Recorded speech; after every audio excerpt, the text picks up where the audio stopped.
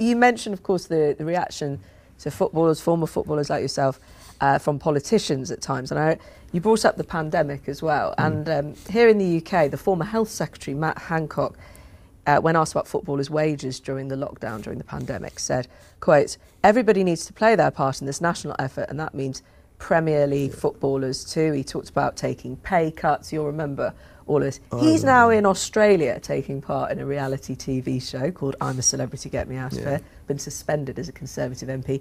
Do you think he's playing his part as an MP? I think he should have stuck to telling footballers to stick to football. Yes.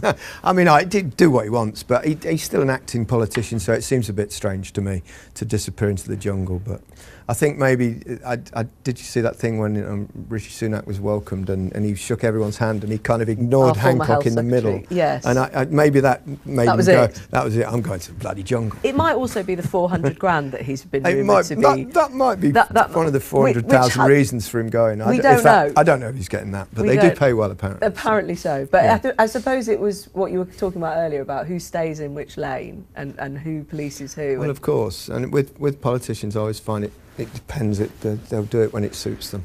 Yes. So. Well, and then of course there are those who feel, you know, very passionately that our politicians shouldn't be celebrities and shouldn't be reaching for that because they're public servants. And then there's very serious points about him going in, I suppose, from those who were bereaved during the pandemic and feel. Indeed, I can understand people's reservations about it.